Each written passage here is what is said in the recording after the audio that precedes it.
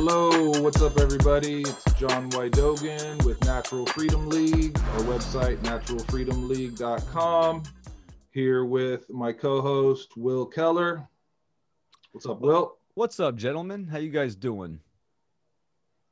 Doing good. We also have our guest back once again, Chris Jantzen of EndEvil.Life.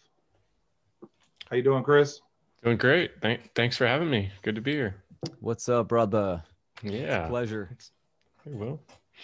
So Ep.9 today, we have decided we're going to talk about the left-right divide, the theater that is politics, liberalism versus conservatism. And this is specifically something that we've been observing as we've been going out to the state capitol. We've been out there 4 Saturdays in the last month and a half or so.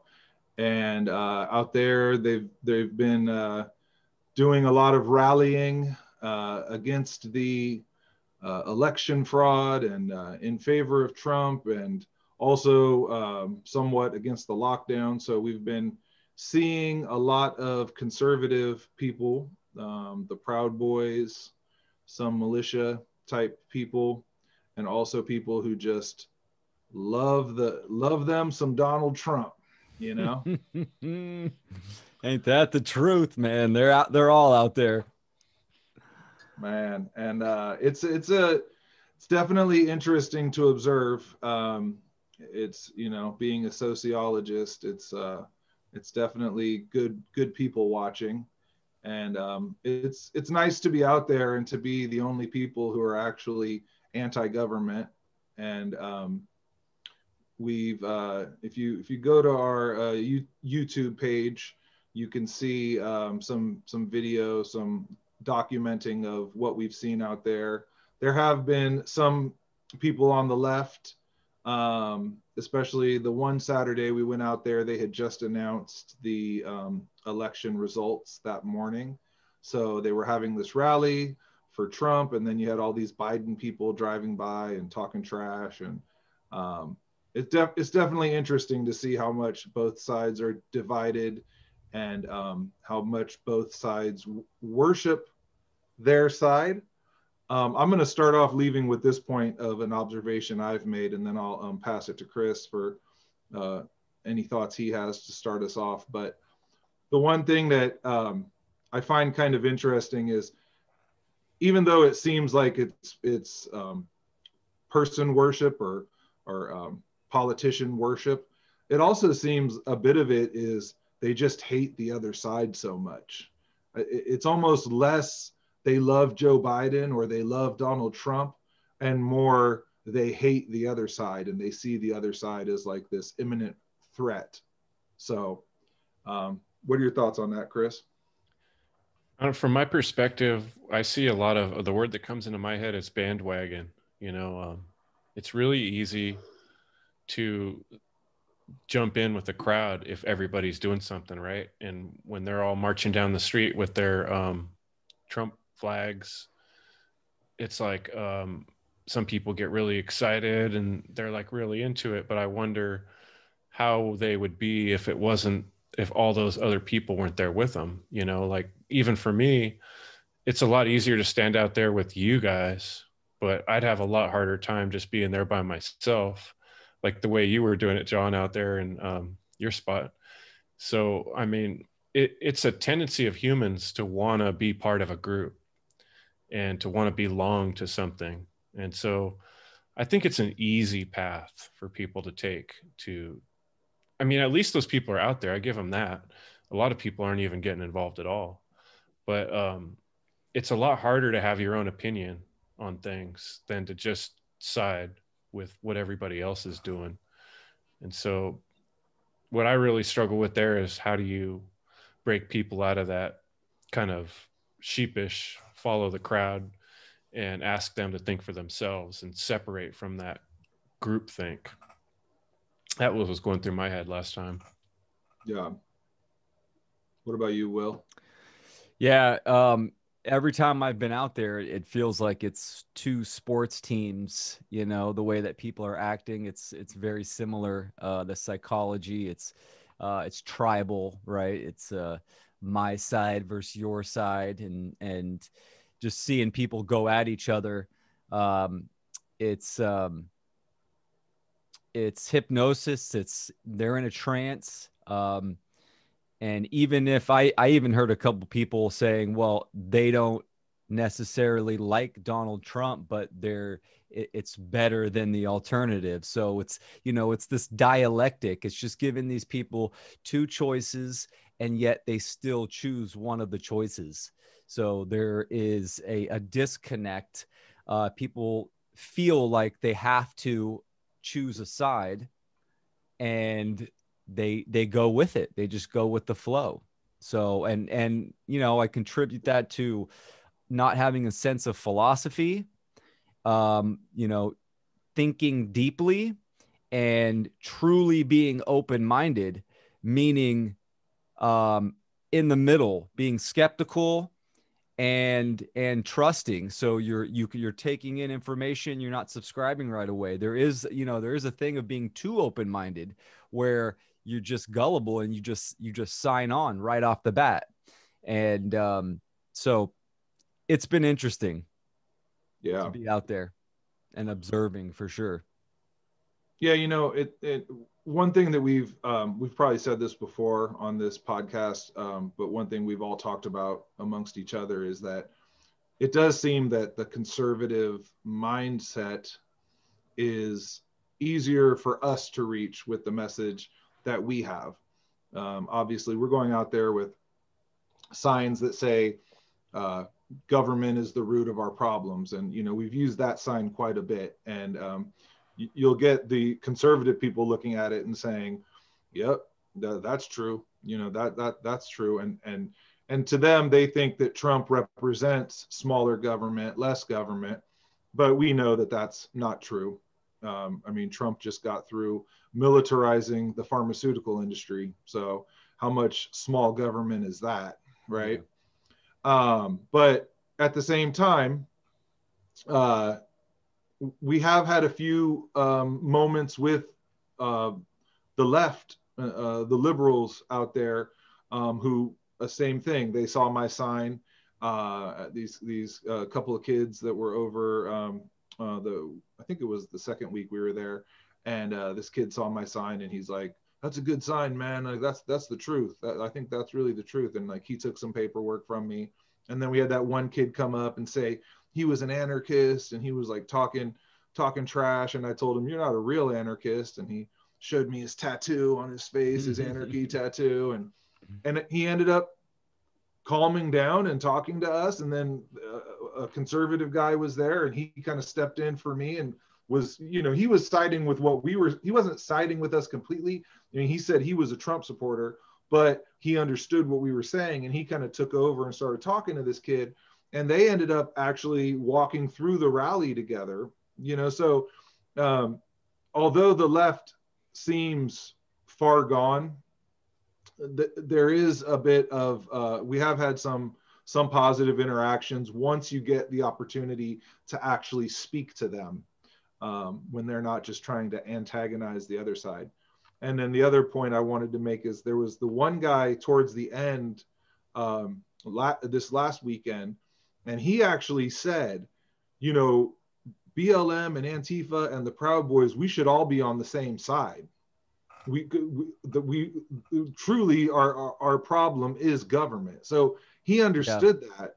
He Yeah. understood that. But again, the narrative is that the other side is so bad, the other side's going to lead you into communism, or the other side's going to lead you into fascism, and that really creates this fear and this hate of the other side. Yeah, For sure.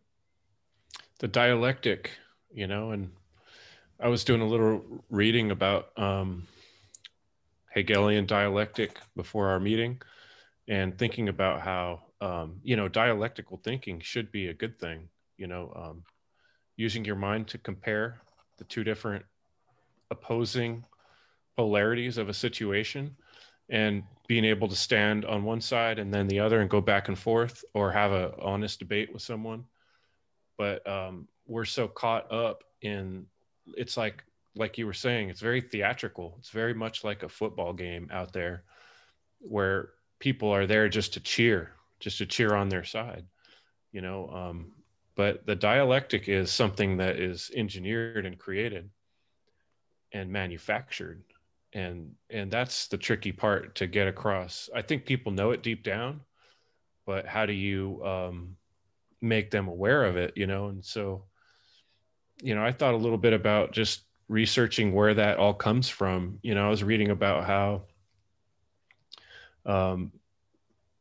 originally comes from like Plato's thought, you know, the dialectic, having these arguments, and where does it go when you're presented with one idea and then an opposing idea, and as they argue back and forth, it could go nowhere. And then Hegel was this German philosopher who comes along and says, well, we can create a synthesis.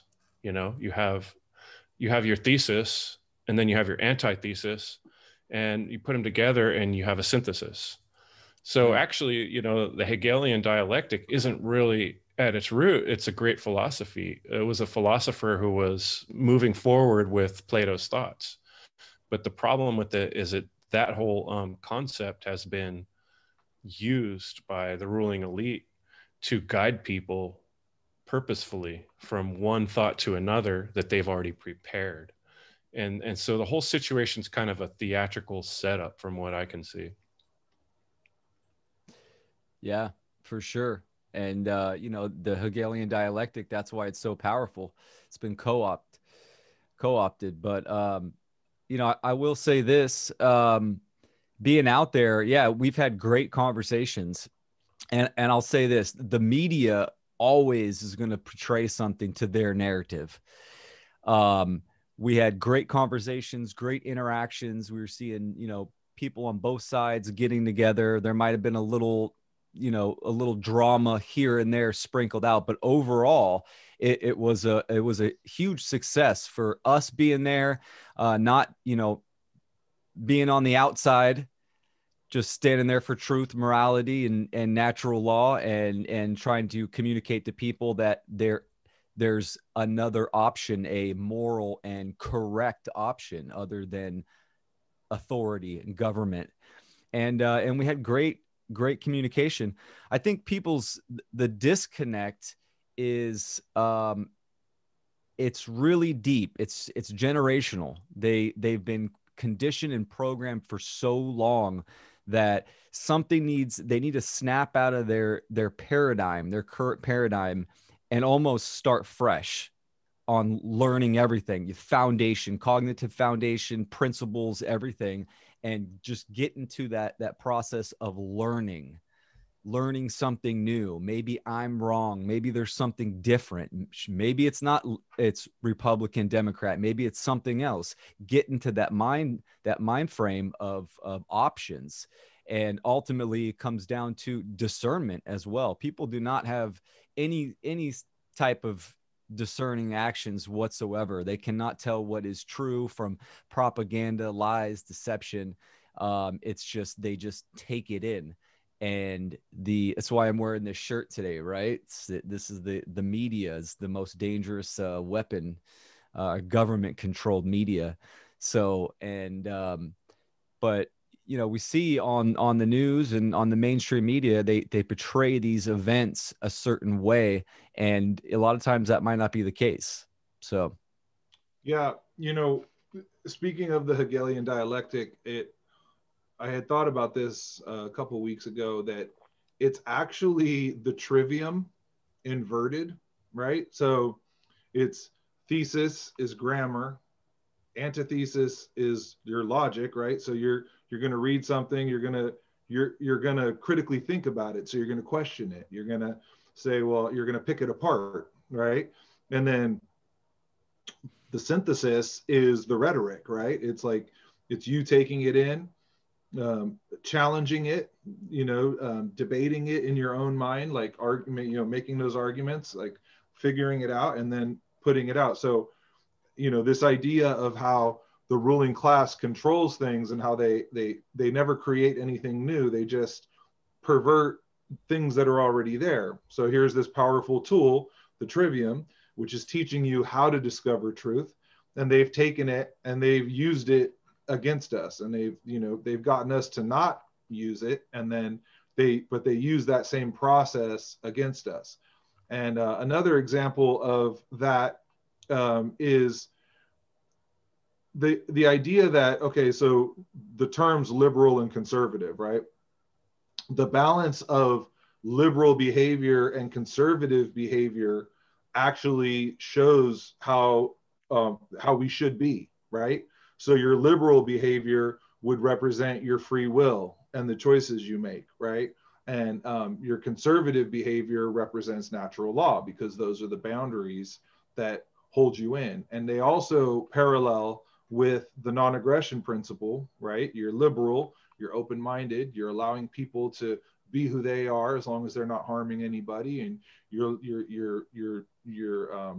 giving people the freedom to do what they want, again within the boundaries of natural law, which then sort of represents that conservative principle. And also I would say that then represents the self-defense principle, because that's where you have your boundaries, right?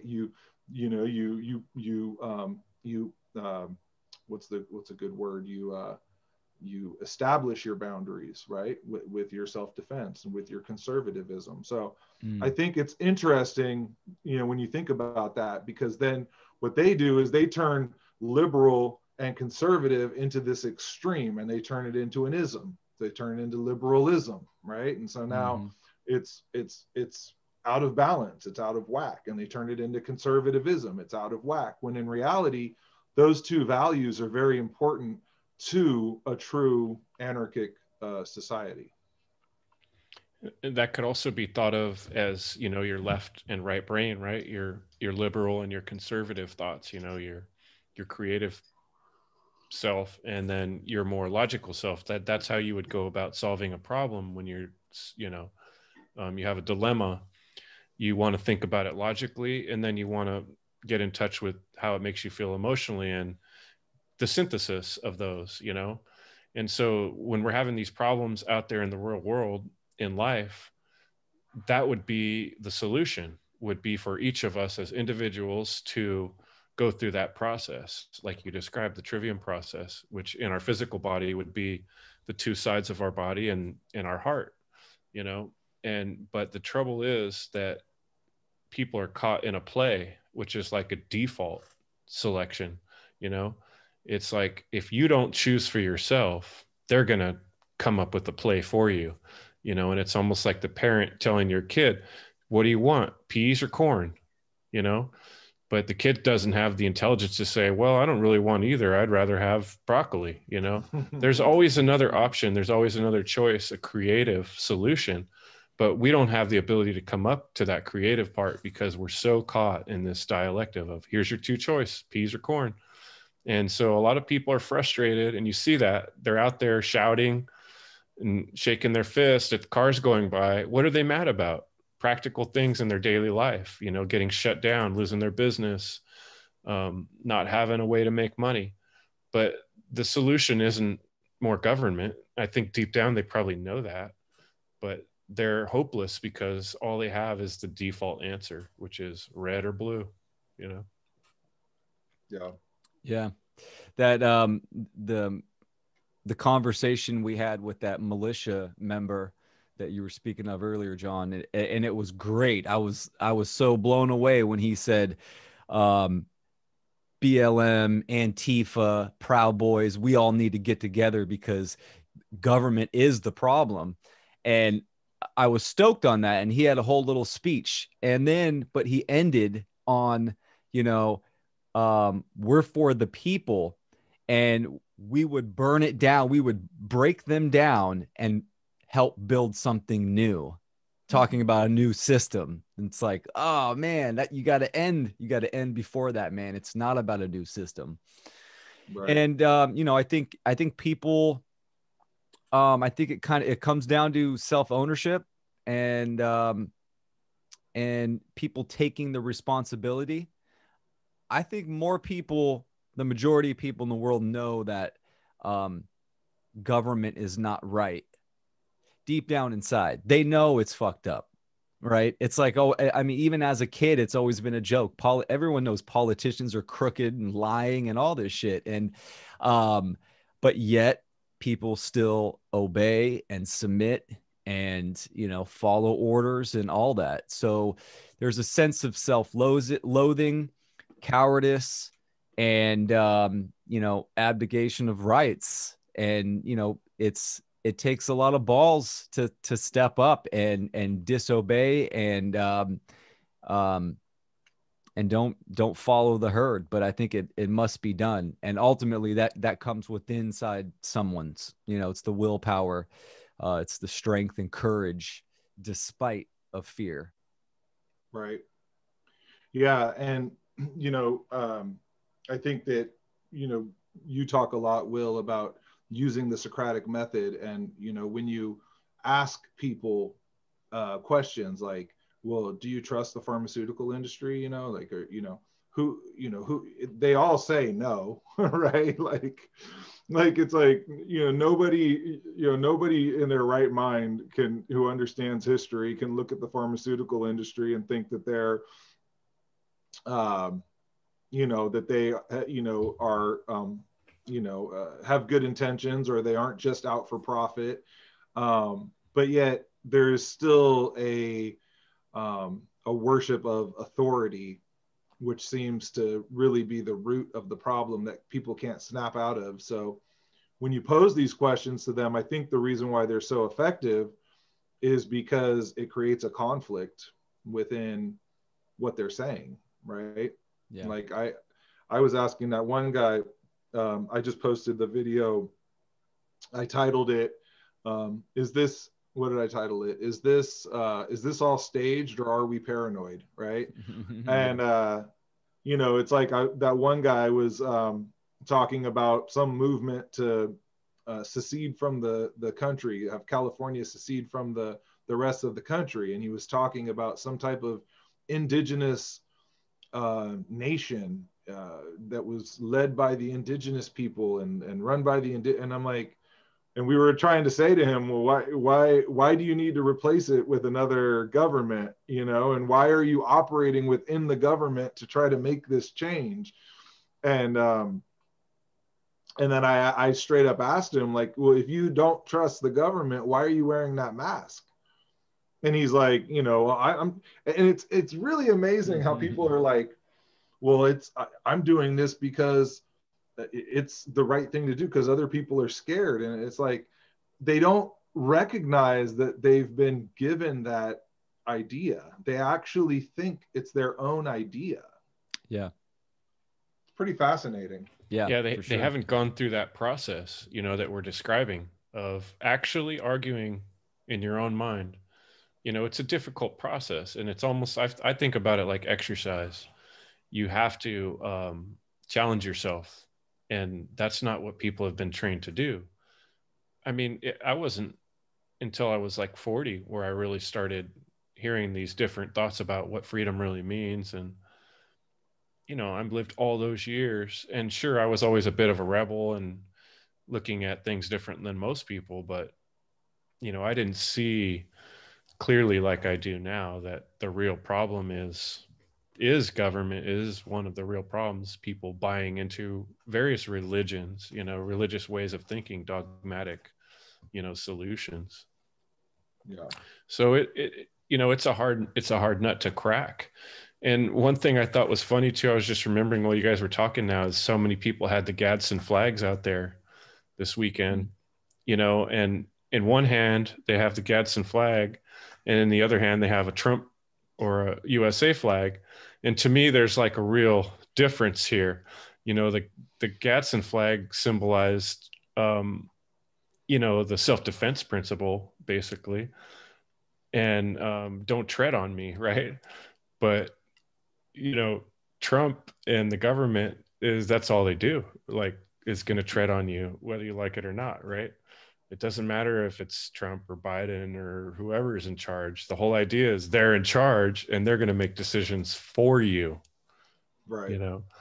And I don't know, that's kind of weird to be carrying. To me, it just seems like two totally different messages. Yeah, contradicting for sure. Yeah, I've had quite a bit of success with the Socratic method. So from Socrates, right? This is a method of asking questions to stimulate critical thinking. Larkin Rose uses it in the Candles in the Dark seminar that he presents, and it's a really good method. It's easy when I do it because you're kind of detaching a little bit and you're asking the other person questions, and that's all you have to do is ask the questions, because once you follow the progression, they're going to start tripping over their own fallacies, and you're trying to get them to realize that their belief system is messed up. And that's exactly what it is. It's a belief system. It's based in dogmatic faith, blind faith, right? So just by even starting with simple questions: what is a right? Where do rights come from?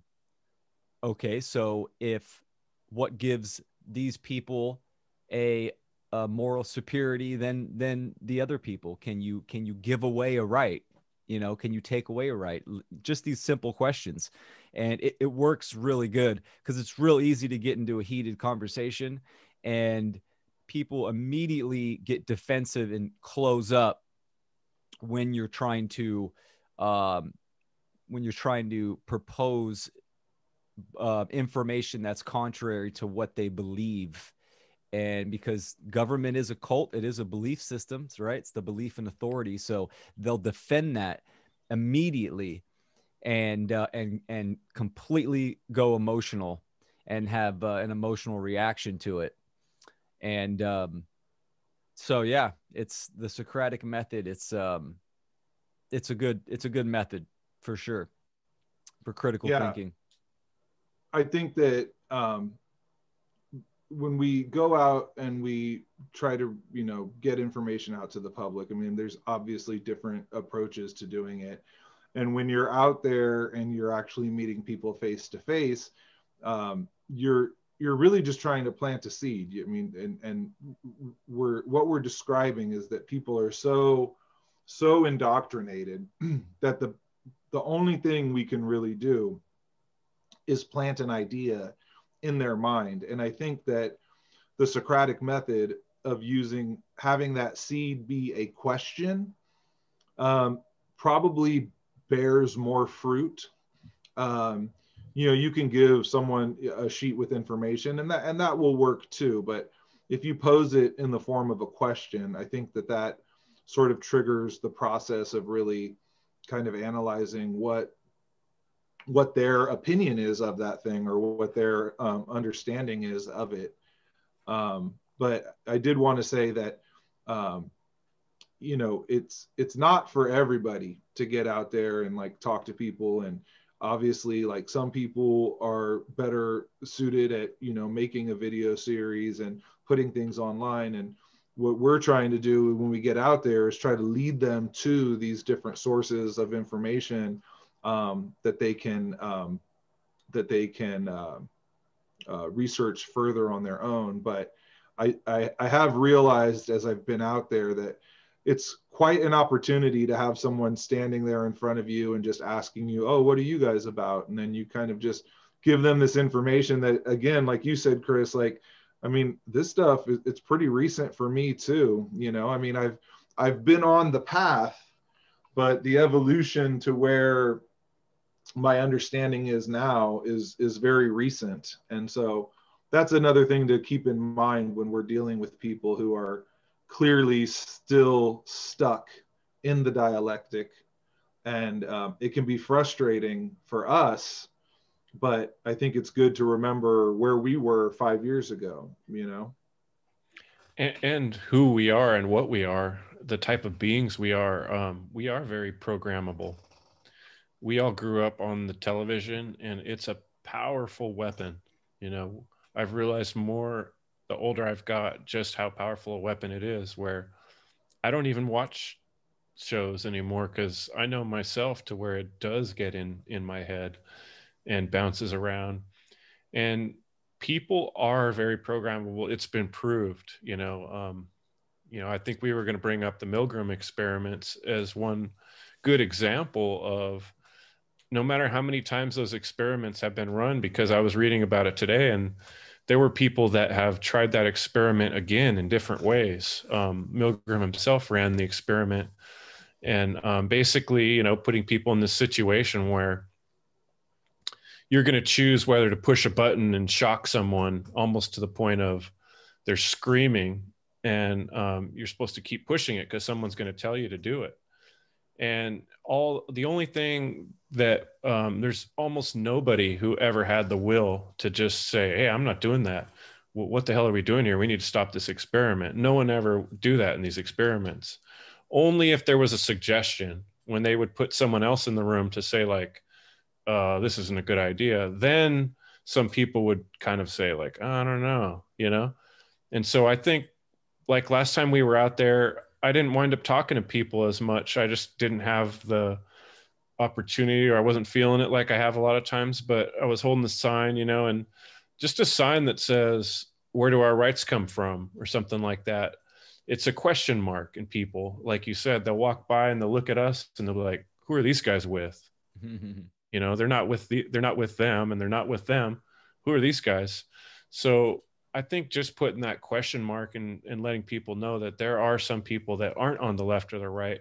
There is other options. There is this hope. There is this imagination, because I don't think a lot of people see that. So I think that's what our job is. And the people we're trying to talk to right now through this video is to say, be that question mark, be that third option or fourth option, and just keep people realizing that it doesn't have to be one or the other. There's more options. Yeah. Well said. Speaking of the Milgram experience, we're living through the biggest one right now with the masks, right?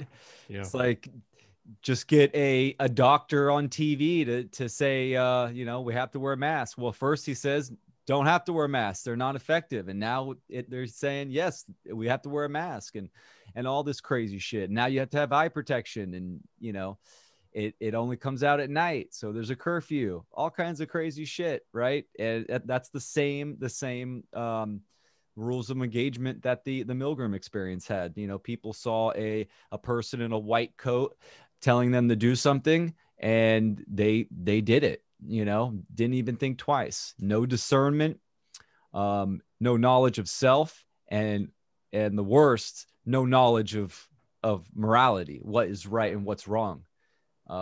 So we're seeing that right now. So it's what's even crazier is that there's, as far as the COVID, the whole mask thing, there's hundreds and hundreds of doctors that can testify that masks are ineffective, and they're harming your health and all this. But you don't see that on the news, right? Because they condition social media and everything. So you're right, Chris. People need to detach from the cultural programming. So people get in a routine, and it's just, they work, they come home, they turn on the TV, they suck it in, and then they just repeat the process. So yeah, it's funny because I think that even myself, I think when I had heard about the Milgram experiment in the past, prior to really listening to like Mark Passio, right? I think your natural instinct and the way we've been indoctrinated is to think that the Milgram experiment shows that humans are innately evil, when in reality, what it shows is how indoctrinated we are into this belief in authority. Mm-hmm. And Larkin Rose uses this experiment. He talks about it a lot in The Greatest Superstition, no, The Most Dangerous Superstition, his book. And the one thing he says is that the one positive from that experiment is that the more people saw other people disobeying, the more likely they would be to disobey as well. Mm. And I've been thinking about that a lot as we go out there and as we go to places without masks, that the more of us that do it, the more people see us doing it, the more other people will get the nerve to do it themselves. Because like we said, a lot of people are just going along to get along, right? Yeah. Yeah, right along the lines of what you were just saying, this is something I picked out today. In Obedience to Authority, an experimental view, Milgram describes 19 variations of his experiment, some of which had not been previously reported. And it goes through and describes some of these different experiments, and they did them in slightly different ways. And the one that struck me the most was, in one, they brought 3 teachers into the experiment room at once. One was a real participant, and the other 2 were actors hired by the research team. During the experiment, the 2 non-participant teachers would quit as the level of the shocks began to increase. And Milgram found that these conditions made the real participant far more likely to disobey the experimenter. So only 10% of the participants gave the 450 volt, which was the maximum shock, to the learner. Whereas in the other experiments, it was a really high percentage. I think it was 70, 80, maybe even 90% people would go all the way to the top shock, even when the recorded voice was screaming. So when you had somebody else in the room, especially in close proximity to you, saying, this isn't a good idea, then all of a sudden people would start to disobey. So that's our role, is to be that questioning voice. And it only takes, one, and then that affects the people around us. I mean, the truth is we're like sponges. We soak in everything around us. We're very programmable, but that doesn't make us evil. It just Right. gives us, we just have to understand that about humans and about ourselves. Yeah. That's true human nature, right? That we are programmable. And yeah, John, you brought up a great point. And you have to be the voice of reason. You have to lead by example. Your actions have to speak. You have to get out there. You need to tell people, no, I'm not wearing a mask. Government is slavery. You have to, be aggressive at times. You have to be calm and focused at times, but you need the whole toolkit. And going out there to these events and talking to people face to face, I've learned a lot. And it's something I highly recommend people to do. It's completely different than, typing on a keyboard, even making a video. When you're face to face with another human being and you're engaging in these conversations, you're increasing your communication skills, and you're building your willpower and developing that energy for action. And ultimately we're trying to create the ripple effect. So, more people need to speak up, more people need to act, need to get out there, and need to disobey under truth. So, Yeah. And, I think it's when you realize that we are programmable and that we all have been indoctrinated, you realize how big of a machine we're up against. And they have not infinite resources, but they have a lot better resources than the rest of us. But times are changing, and with the technology exponentially increasing, and now we all can broadcast shows and get do that on our own. We are up against that programming. It's like we're trying to put out our own narrative. We're trying to put out our own program and reprogram individuals, but obviously, that they have to take it in and they have to digest it themselves. We don't have the same tools as the state, where they've got your children in school for 8 hours a day for 12 years of their life, if not longer. But I think that what we're doing when we go out there, in a way, is just like marketing natural law, right? So like you were saying, Chris, with that sign, I mean, that sign that says, where do your rights come from? Like, I'll have more people look at that sign and say, and answer the question, right? Like, I had one guy the other day, he said, the Constitution. And I was like, actually, it come from God. And he's like, oh, you're right. Yeah, I totally skipped over. He's like, I totally skipped over that. I'm like, yeah, you did. Gotcha, dude. A lot of the conservatives out there said God. Yeah, most people God. do. Most Yeah, people do. Most people do. But yeah, I had one guy who was like, Constitution, and I'm like, wait a minute, buddy, you're skipping over it, and that's a big part of the problem right there. Yeah. The other thing I wanted to say about that is just that, like, it's so extreme that, like, each side thinks the other side is a terrorist. Like, it's that extreme at this point. Like, I was telling Will that there's a group that goes out there.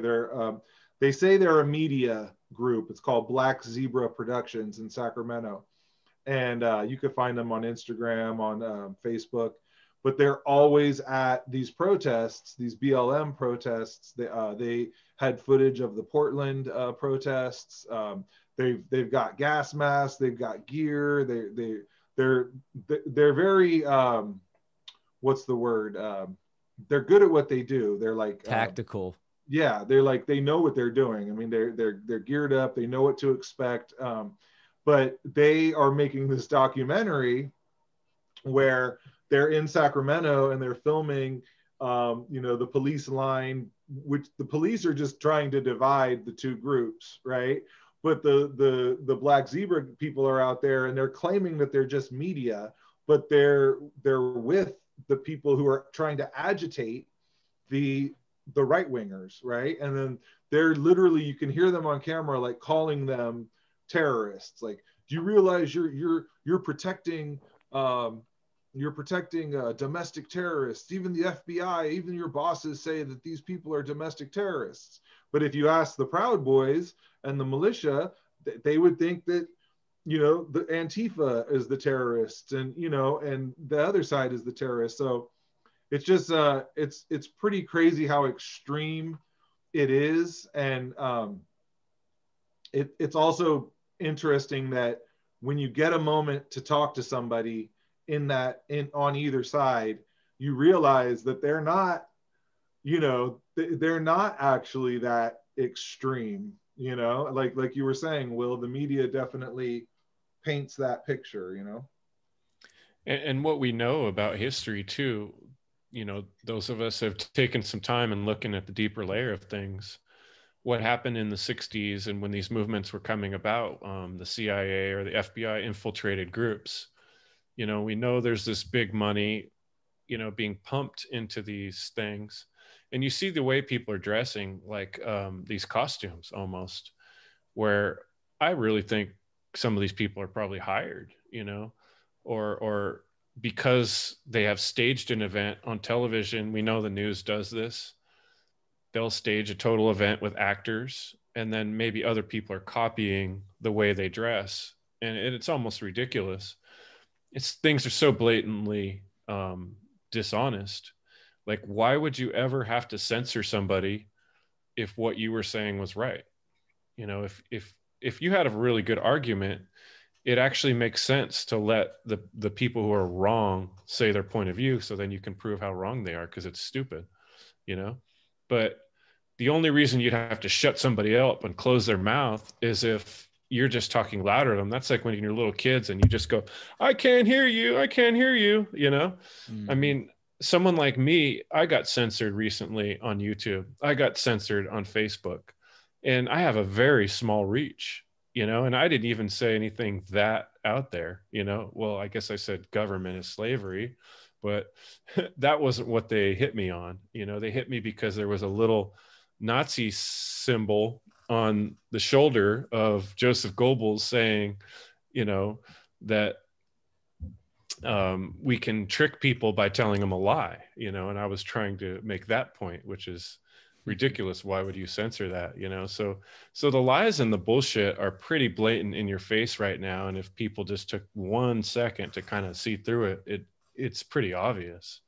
And I think, like you guys have both said, people know deep down, I think, that there's a lot of bullshit here, but they don't want to go that extra mile and push through and try to figure it out and argue in their own head, or actually have a debate with their neighbor that's constructive, leading toward a synthesis.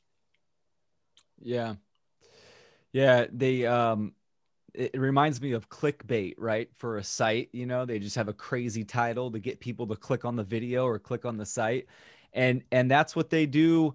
That's what it seemed like with the production company that came out. It's like they came in, it was only for 15, 20 minutes. They created a scene and then they were out of there. Well, they got all this footage now. They can edit it up and they can blast that and try to get it to go viral. And, you know, it's just propaganda. And they do that on both sides. So it's crazy. And again, it just comes down to action. You know, people are stuck in their bubble and they're fearful. And unfortunately, they don't know the higher workings of nature. And the most powerful, the biggest force on this planet is nature. And she going against nature, it's just creating resistance, just like a rubber band, and then that's eventually going to snap. So, you know, I think it's going to be unfortunate if people don't start asking the deeper and bigger questions about reality, what's going on in the world, because each individual person does matter and can make a difference. I think a lot of people get stuck in that mind frame. Well, oh, what can I do? You know, I'm just one person. It doesn't matter. It does, actually, because Yeah, and I think that, you know, goes back to just how the ruling class manipulates everything and inverts everything, because they've, you know, they, before the election, just seeing people talk about, like, because a lot of us were saying don't vote, you know, and you know, I was big on that, just every other day posting like don't vote. And you know, people saying that, like, oh, that's the only power you actually have. Like, it's like they've been trained to think that. And like I think it was Suzanne who said, like, it's hard, it's almost hard to even be mad at some of these young people who are out there, because you realize that they've just been trained to act in this way, and to think that this system is, there's a way that you work within the system to make it change. Because me personally, when we go out there, I don't consider what we're doing protesting. Now, if a cop comes up to us and tells us we have to leave, I'm going to say, well, we're protesting, so we have a right to be here, right? But really what we're doing is demonstrating.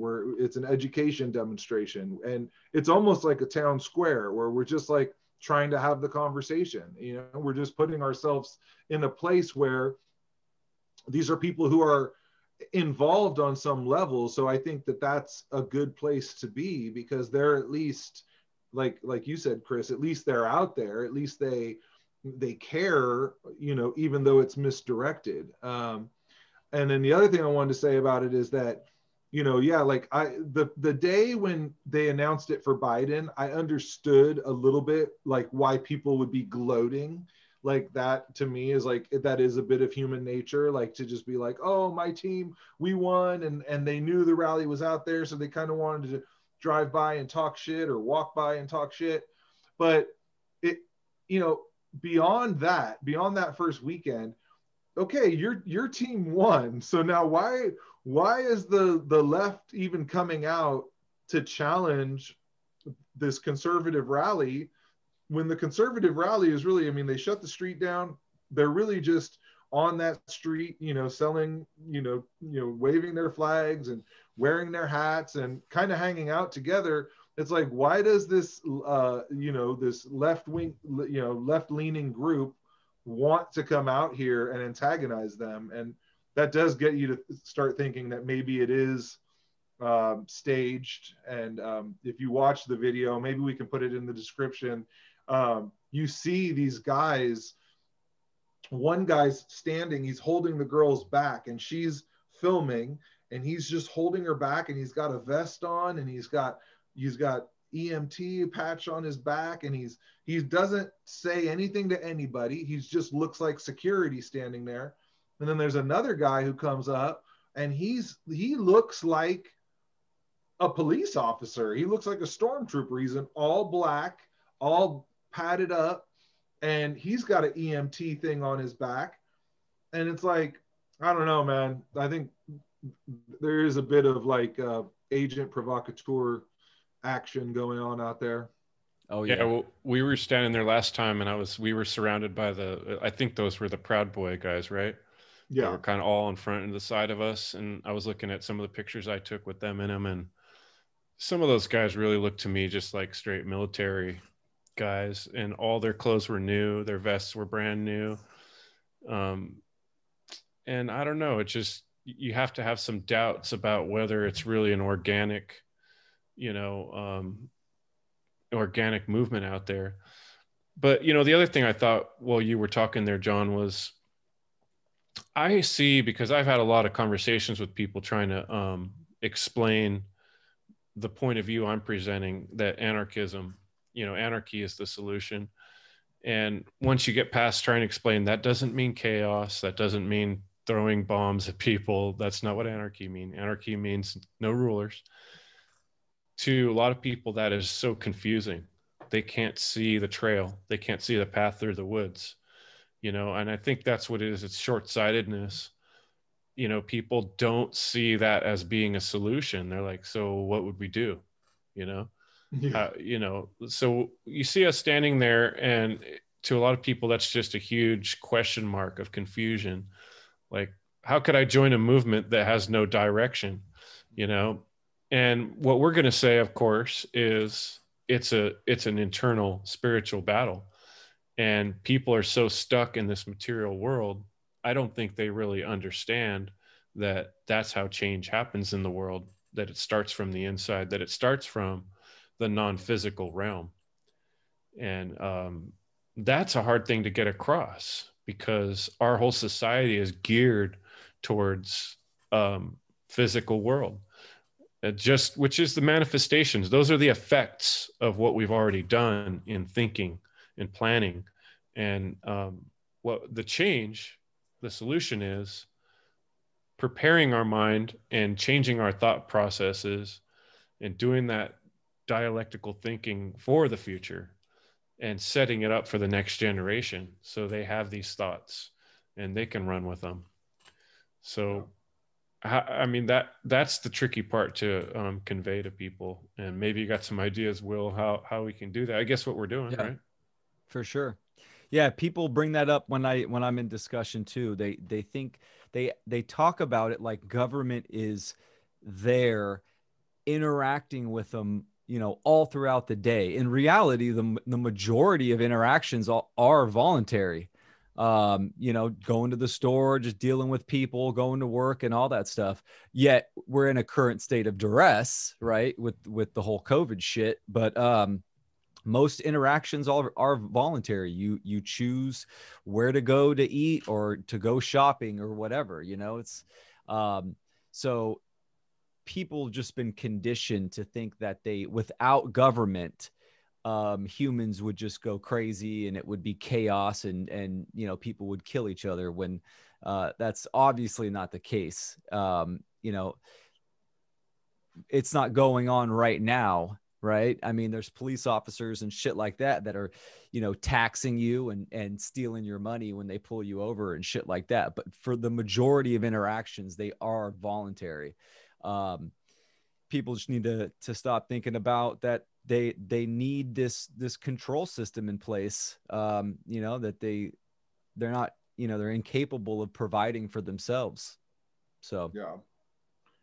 Yeah, and I think that a good place to focus is that, you know, either way, regardless of what side you think you're on or you think you want to win, what we're really observing is the system collapsing, you know. And I think that that's why I think that we are better off at this point if Joe Biden does end up being president, because I think the right wing minded people are closer to what we're talking about. I don't see them being as reactive if Trump loses and Biden, is the president. I see them more.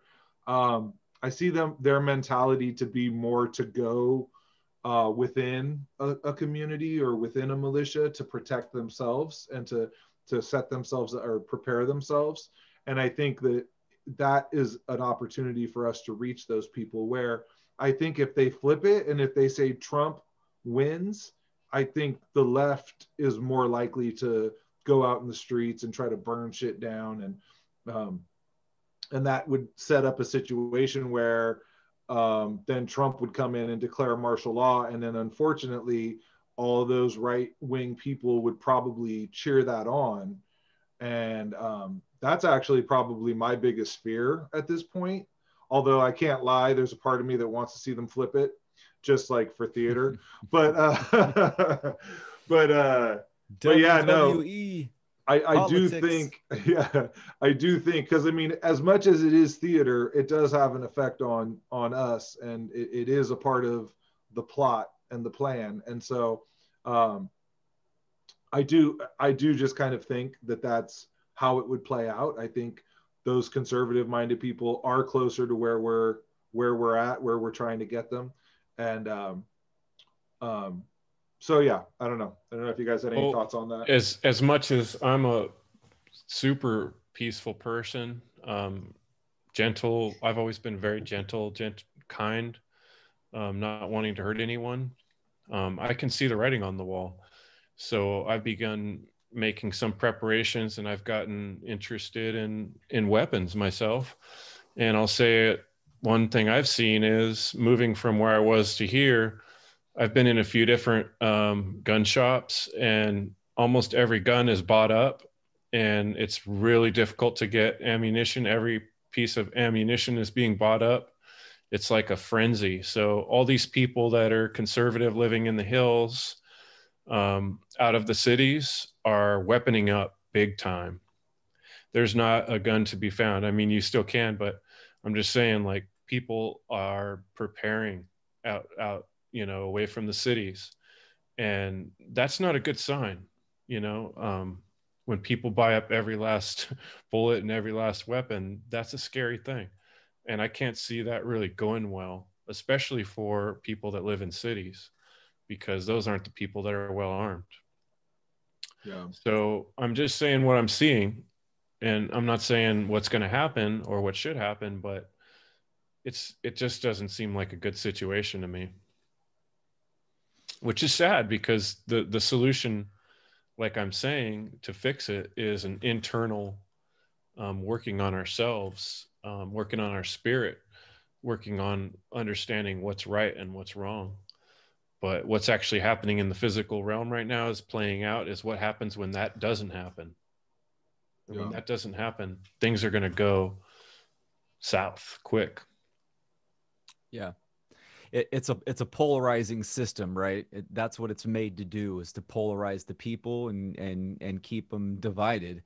I think it's strategically planned out, right? Presidents are selected, not elected. They do this for a reason. And I think regardless, doesn't matter if the left or the right, they're trying to achieve a goal. We might not be able to see it, even though I do think it's coming to some kind of, aggressive action. I feel like that the right, this is, they're the militia of the people, fighting socialism. So they're ready, to, have another civil war at any time. The left feels like they're fighting fascism. So, and they're ready to burn shit down and go to war as well. So, and racism, right? They're totally convinced that absolutely. Everyone's a racist. Oh, for sure. Yeah. If you don't share their ideology, then they're going to attack you physically if need be. So, yeah, and the left is scary too, because they want to tear it down, and then they want some new system that basically throws away all of the all of the positive things that, they want to throw away everything that America represents, right? Oh yeah, they want to completely redo it. Which implies like some type of international body, I think. Oh, And definitely. So it's interesting. If they do flip it back to Trump, I think that's a sign that it's not ready yet. They don't think the people are ready yet. If they put Biden in, it seems like they're going all out for, international communism. And Yeah. but I just think there'll be a big resistance against that. And I think where with Trump, it sort of like appeases people, and it like keeps the process going, just more slowly, Yeah. But what's going on is very much worldwide. I keep trying to remind people that, when they start talking about the dialectic right here in the States, this is a worldwide problem, what's happening right now. And this little political play that's going on in our country is a very small aspect of the bigger picture. And the whole freaking world is on lockdown, Oh yeah. This whole COVID thing was across the board, which proves, what people have been talking about for years. Agenda, used to be 2020. Now we're on agenda 2030, and if these words have been written down in documents, I need to do a better job of kind of printing some of this stuff out, because I've been coming across some researchers that do present this stuff. It's been planned. It's been written down. This is what we're going to do. We're going to create a one world government, and we're going to own you, And so that's what's going on. That's the bigger picture of what's going on. It doesn't matter which talking head is in charge right now, supposedly, because the real boss is the centralized, super wealthy people that we don't even know their names. They're who's going to win. I do think America represents somewhat of a last bastion of freedom, though. I mean, in terms of, we do have weapons. One, and also we just have they've instilled those values in us to some level. Obviously they've indoctrinated it out of a lot of people, but I do think those principles are part of our value system. So I think that I agree with what you're saying. It is an international thing. It's happening worldwide, but I think the world kind of looks at us and sees what we're doing. And and honestly, like a lot of other countries they've protested bigger than we have. There've been way bigger protests in Europe. And so, and to me, that's a good sign, that those people are, it shows that there's a lot of people that are against what's going on. But again, they still may not have the principles to really understand what the solution is. Maybe, Will, you can we can finish up with that. What are the principles that we are trying to instill in people and that are needed in order to get to where we're trying to get? Yeah, the two principles that we live by are it's the sacred feminine, which is the non-aggression, and the sacred masculine, which is self-defense. Non-aggression is do no harm, do not initiate harm on another sentient being. And the self-defense principle is there to protect the non-aggression principle, which is if harm is initiated onto you, you have the God-given right inherent in nature to protect yourself at all costs, of course, with discernment. But, it's do no harm, take no shit. These are the two principles. And when you unify those two principles, then you're in harmony with yourself and with nature. No. Chris, you have anything to add to that? Treat others as you would want to be treated. The golden rule is basically the essence of what natural law is. Understanding that what we think and what we do matters every moment. So It's up to you. And that requires self-ownership, right? And we need to stop abdicating that responsibility to some imagined authority. And so, yeah, I think that's a good place to wrap it up. Chris, where can people find you at one more time? EndEvil.Life. I'm also on Library or Odyssey, and trying to put out something every week these days. So Chris Jantzen, just look me up. I caught your last interview with Corey. Yeah. Nita. Yeah. Nature is the answer. Yeah, that was a good interview. Yeah, he's a good guy. Yeah, man. And that is the truth. Nature has the answer. It's that simple, you know? Yep. Absolutely. For sure. Yeah. All right, Will, anything else to say before we get out of here? No, man, that was a great episode. Chris, thanks for coming on. And sure thing. Looking forward to the future. And I just want to tell people to stay focused and make sure you're grounded inside and you have your thoughts and stay free. Yeah, and keep a lookout. I'm pretty excited that there's that event in Philadelphia this weekend. Yeah, I'm not really sure if we'll be back out there this Saturday, but I know for sure next Saturday, which is like the 12th, we can get back out there. I think there's a rally out there every Saturday until this election is like actually finalized. So it's a good place to be. And really, I think that spot is kind of a good place to be at any time. It's kind of again, kind of like a town square. So yeah, hopefully we can encourage other people wherever they're at to get out there and spread the good word. And always remember to put something good in the air and plant something good in the earth. Got it, babe. Yeah. Right on, guys. Thanks.